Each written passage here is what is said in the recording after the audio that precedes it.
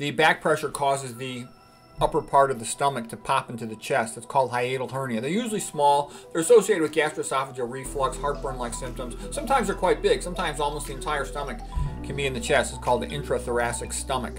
The chronic inflammation from the gastric acidity, which you're not used to having above the diaphragm, can induce a change in the epithelial lining of the esophagus-stomach there, and it's called Barrett's esophagus.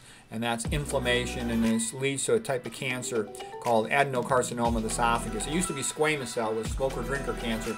Nowadays we see more adenocarcinomas, different type of cancer in this area from the chronic gastroesophageal reflux, usually abbreviated GERD, gastroesophageal reflux disease.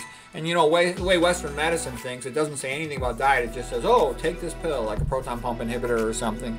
And then when you start blocking the acid into something, you create new problems. Now you get more bacteria from the food survive, get into the small bowel, you can get SIBO.